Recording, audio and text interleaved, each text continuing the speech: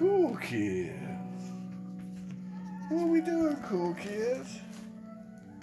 Are we having a good time?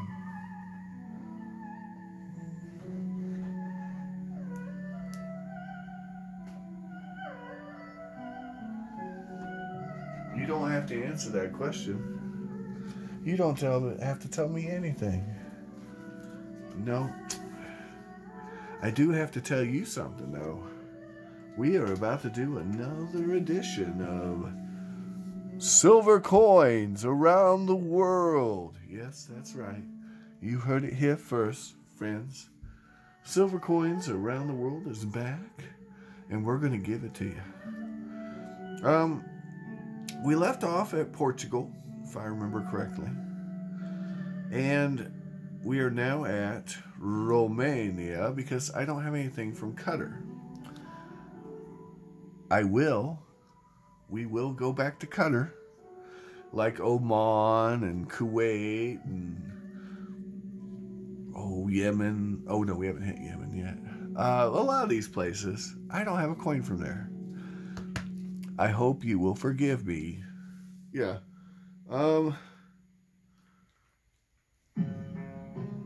Yeah, we'll see how it goes. Maybe by the time we get to Yemen, I'll have a coin from Yemen, huh? But yeah, Romania. So we should start with the older stuff first, I think. I think we should go with... I only have 3 coins from Romania. But they're actually a really cool way to show you guys how inflation works. So this is the first coin I have from Romania. And it is a 50% silver, about a quarter of an ounce, right? Yeah, under, but you know, almost. All right, so it's a good sized coin. 50% silver, 100 lei. Yeah. There you go. There's a look. And we got this. We got a good price on this one. I bought this back when silver was like in the 30s. No one was watching this stuff then. Yeah, I keep telling you guys, when silver goes up, that's the time to start buying this obscure stuff. Nobody's looking for this coin, and when silver's $32, $35 an ounce, they're looking for American silver eagles. Come here, baby. I got shiny here for you. Yeah, I got shinies. Look, shinies. Eva, shinies. Hey, mate. What are you playing with over there? Look here. It's tissue paper. You love tissue paper. All right, you over it? You gonna get it? Yeah. Come here. Come on. What are you doing? What are you doing, girl? There you go. No. She said, I ain't doing all that. All right. Anyway. Lei'd. 100. Now, here's a coin of similar size. Similar silver weight. Little more fineness. And a little more silver, but 25,000. 20. You see that? You're seeing that, right? 25,000 lei. Wow. Isn't that something? Yeah. Yeah. Now, this is in 1946. So that's not a huge span of time, you know. This is the Dust Bowl to just after World War II. And in that span of time, we went from 100 lei to 25,000 lei. Not a good lei. And then, to celebrate, I guess, for the big, gigantic celebration, in 1995, they made a commemorative 100 lei coin. This is that first coin I showed you. Now this coin's a big old hunk of sterling silver. Yeah. Big old hunk. Oh yeah, I forgot to tell you guys, I paid $8.12 for this thing. But look at that. It's nice. $8.28 for a 1/4 ounce of silver. About almost 3/10 of an ounce. Not bad. Not as good as the other coin, but not bad. This one. Woo! Yeah, this is made of sterling silver. It's 0.8178 ounces, so 8/10 of an ounce. Yeah, 100 lei. And then if we go to the back here, 1945 to 1995, we're commemorating FAO. FAO, Fiat Panis. We're commemorating whatever that is. And there's food involved, because it's a wheat, looks like. And we got this for $13.59, so you do the math on that. We're firmly below melt. Firmly. We got about 1/3 of an ounce for free on this one, I believe. Yeah. So, that's nice. That's nice. Let me catch someone else slipping on one of these. This is a big honking coin, guys. Big honka. So, what do we know about Romania? Well, we know it's an Eastern Bloc nation. We know it was part of that whole communist thing. You know, they had an interesting situation in World War II. You know, dealings with Hitler, dealings with the Allies. They definitely wanted to keep Hitler away from the oil fields in that region. So it's a very interesting dynamic if you look into it. And that gentleman here, I believe this is the last king of Romania.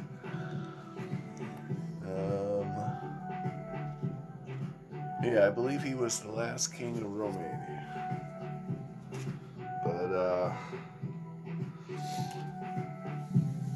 it's a very interesting story there. But we want to talk about Romania now, so let me get that up and we'll talk about that.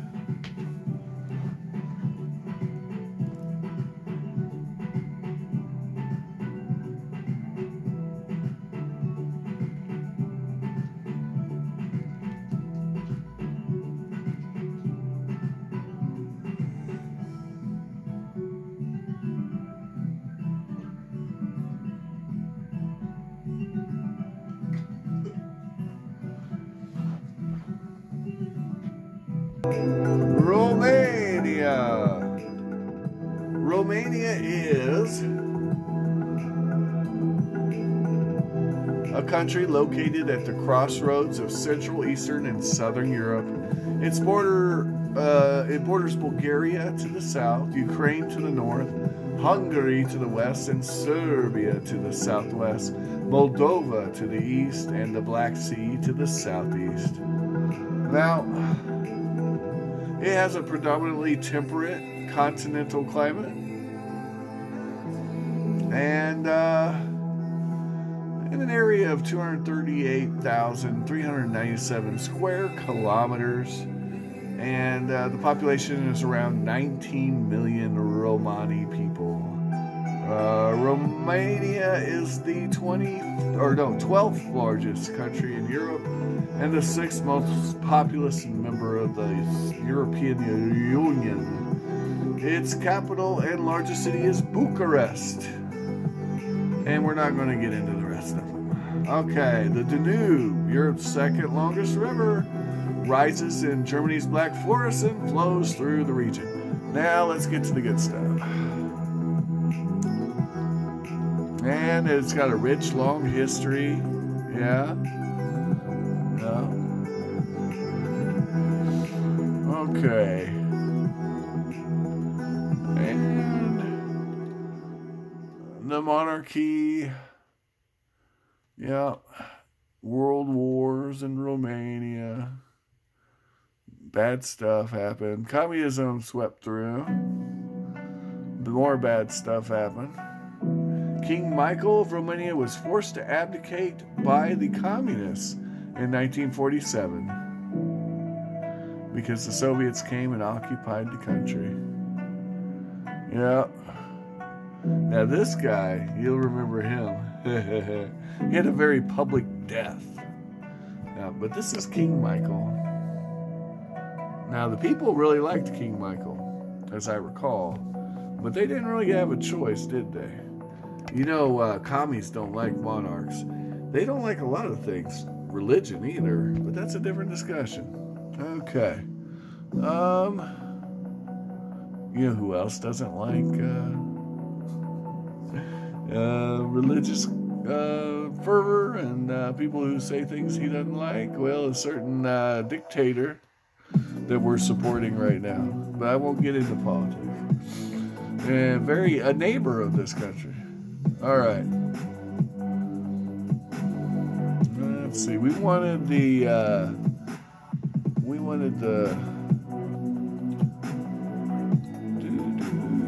economy. There we go. That's what we like to read off on these things.